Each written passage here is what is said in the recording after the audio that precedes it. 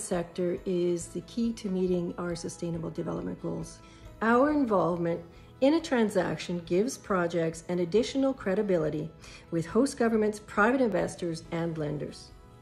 We therefore help partners to structure bankable, environmentally sound, inclusive, and transparent projects, and to help catalyze a prosperous, inclusive, and resilient, as well as sustainable Asia and the Pacific.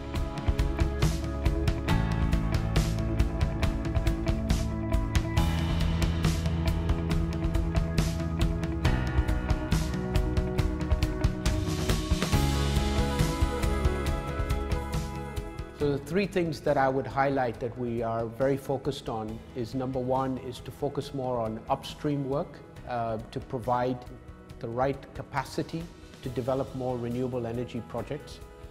Secondly, is to focus on markets that most commercial banks are not necessarily ready to lend to, and specifically what we call fragile, affected states, as well as small island developing states. So markets like Cambodia, Pacific Islands like Tonga are our key focus areas.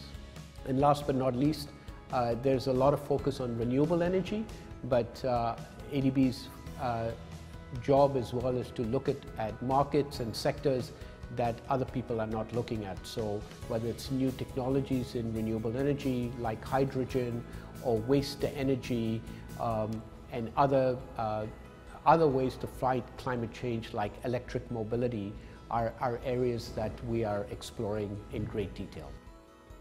All across our regions, we are seeing renewed commitments from the governments to facilitate the private sector to play a far more vital role in addressing climate change. Now, we at the ADB private sector are actually pushing the climate finance agenda in multiple ways in the region. And in terms of new sectors, we are seeing an increasing call for support in relatively newer areas such as storage and electric mobility. Adherence to Paris alignment is increasingly going to assume center stage in our private sector infrastructure support in the region.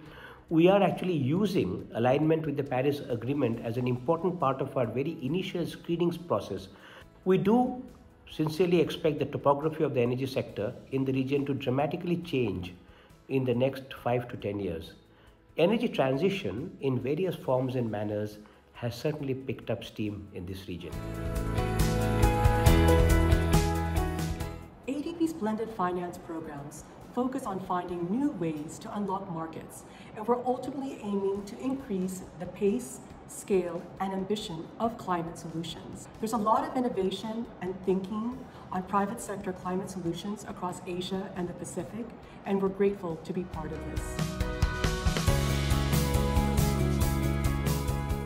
The global food system accounts for 34% of greenhouse gas emissions.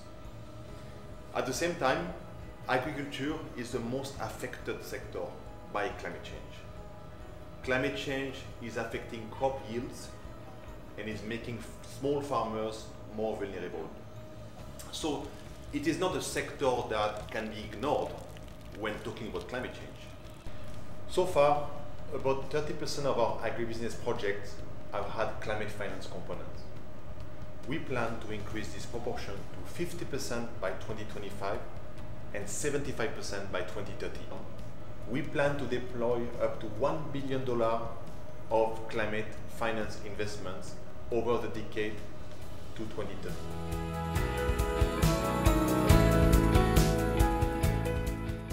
Working through financial institutions, ADB has provided long-term funding for green infrastructure projects and transport. Financial institutions also provide ADB with a platform to reach a number of sectors and borrowers who may be too small to fund directly.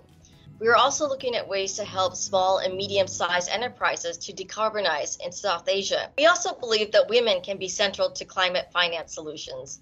It's therefore critical to leverage their knowledge, capacities, and skills towards adapting and mitigating climate change. And we'll do so through a variety of different initiatives, including our very newest, the Women's Finance Exchange, which is partnering with financial institutions in the private sector to expand women's roles as economic movers and who can also enable client-responsive innovations.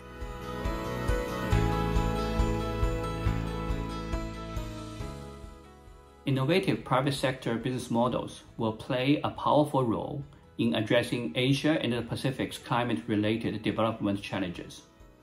That is why Asian Development Bank established ADB Ventures. ADB Ventures helps promising early-stage innovators operating across our region scale up their impact in emerging markets. The solutions we invest in aim to conserve energy, reduce waste, shrink agriculture's carbon footprint, and make people, communities, and industries more resilient to the impacts of climate change. And the ADB Ventures is just getting started. Over the next several years, we will continue raising new funds from public sector and the private sector partners, employing a combination of early and growth stage equity, debt, and grant financing to support ADB's climate goals.